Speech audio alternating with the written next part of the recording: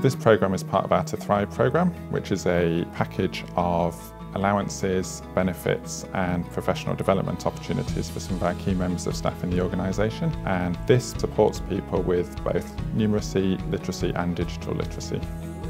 I've been doing a number of things through Thrive, doing the budgeting and the health checks that the hospital's been putting on, insurance. I went through a few courses they had. I enjoyed it.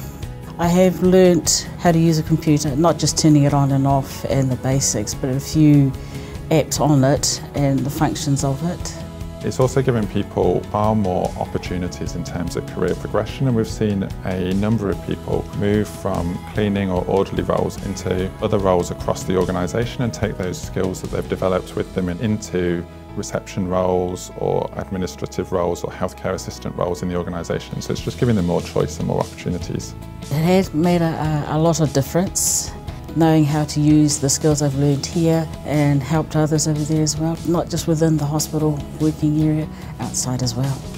I've been able to budget my finances a lot better, and I've sort of felt really basically a lot better in myself. So I've been able to help the patients a lot more. I'm more confident now than I was before, and learning and keep learning.